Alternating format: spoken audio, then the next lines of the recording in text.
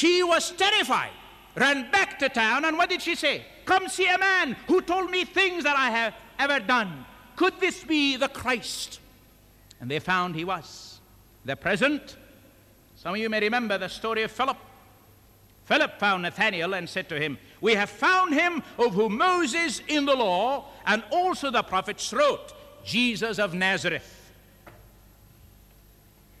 Jesus saw Nathanael coming toward him and said to him, behold, an Israelite indeed, in whom is no guile.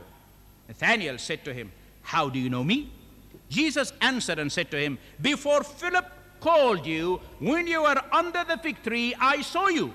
Nathanael answered and said to him, Rabbi, you are the Son of God, you are the King of Israel. Only God knows the unknown. How did Jesus see Nathanael when no one else but God saw him? The future.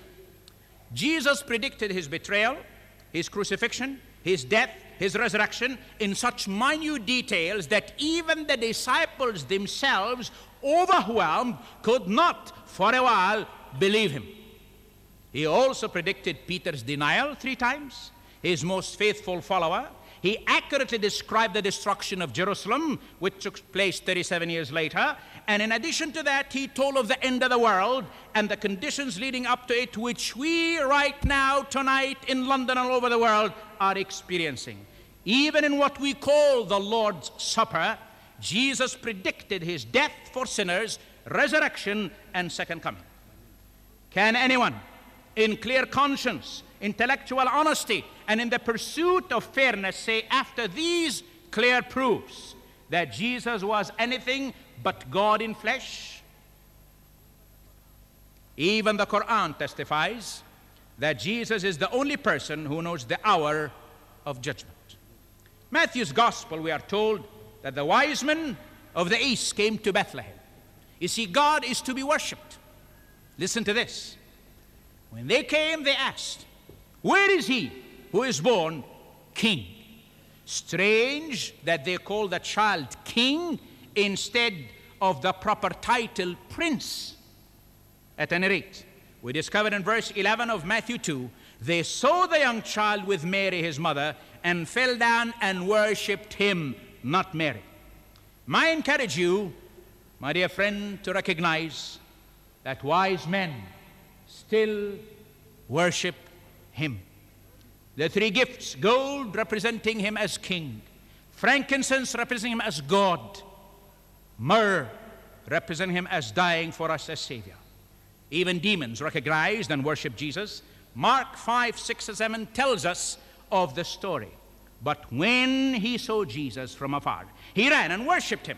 And he cried out with a loud voice and said, what have I to do with you, Son of the Most High God?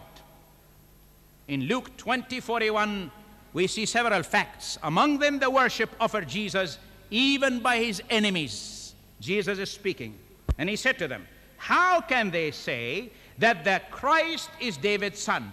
Now David himself said in the book of Psalms, the Lord said to my Lord, sit at my right hand till I make your enemies your footstool. David therefore calls him Lord.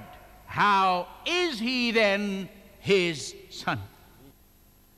According to the 9th chapter of John, Jesus healed a young man born blind.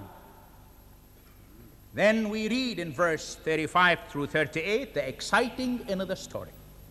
Jesus heard that they had cast him out, and when he had found him, he said to him, do you believe in the Son of God? He answered and said, who is he, Lord, that I may believe in him?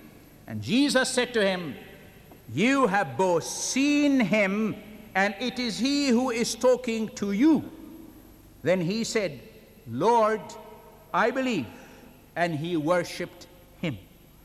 Let me present your inquisitive minds and seeking hearts with a glimpse of who Jesus is according to Colossians chapter 1, verse 13 and following.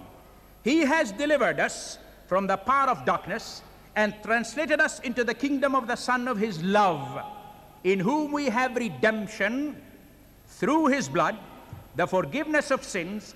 He is the image of the invisible God, the firstborn over all creation, for by him all things were created that are in heaven and that are on earth, visible and invisible, whether thrones or dominions or principalities or powers. All things were created through him and for him. And he is before all things, and in him all things consist. And he is the head of the body, the church, who is the beginning, the firstborn from the dead, that in all things he may have the preeminence. God is also omnipotent, all-powerful. Who in the world has power over nature and the elements? You say, of course, God. Then tell me, please, who was Jesus when he stilled the storm over Galilee, according to Luke 8:22? And what about his walking over the water, Mark 6:45? After that, his going up to heaven, defying gravitation at the conclusion of his earthly ministry of redemption, according to Acts 1:4 and following. Elijah was taken up in a chariot, my friends, a chariot of fire. But Jesus went up on his own power, because he could do it. Power over life. In Matthew 21:18 following, we read, Jesus had power to annihilate. Now in the morning, as he returned to the city, he was hungry. And seeing a fig tree by the road, remember, he was hungry because he was a man. He chose to be a man. He was a perfect man, a perfect God. And seeing a fig tree by the road, he came to it and found nothing on it but leaves, and said to it, let no fruit grow on you ever again.